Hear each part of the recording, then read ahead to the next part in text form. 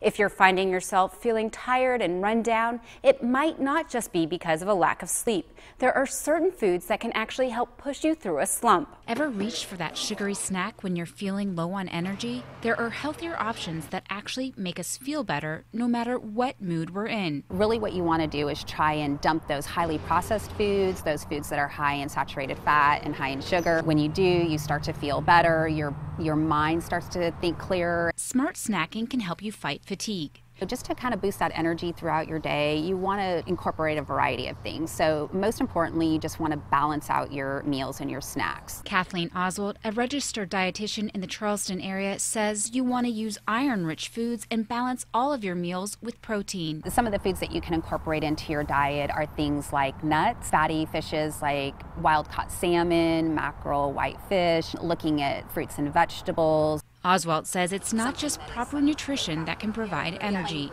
It's also the timing of when you eat that does wonders to make you feel more alert. You don't want to avoid missing meals or snacks. Really, you want to think about feeding your body about every 3 to 4 hours to fuel that healthy metabolism. Foods like spinach, which is rich in iron, boost your levels of serotonin, which is a feel-good hormone. Another trick for lasting energy, Oswald says, is getting the proper amount of complex carbohydrates along with your protein. One of the things you want to think about when you're putting your snacks together is to make sure that you have 2 different nutrients. You want protein and you want a complex carbohydrate. So that's what's going to give you that longer lasting energy versus those short spurts of energy. When looking for something to eat to battle any type of slump throughout your day, Oswald says to consider these types of foods. Plain Greek yogurt topped with fresh berries, maybe some edamame.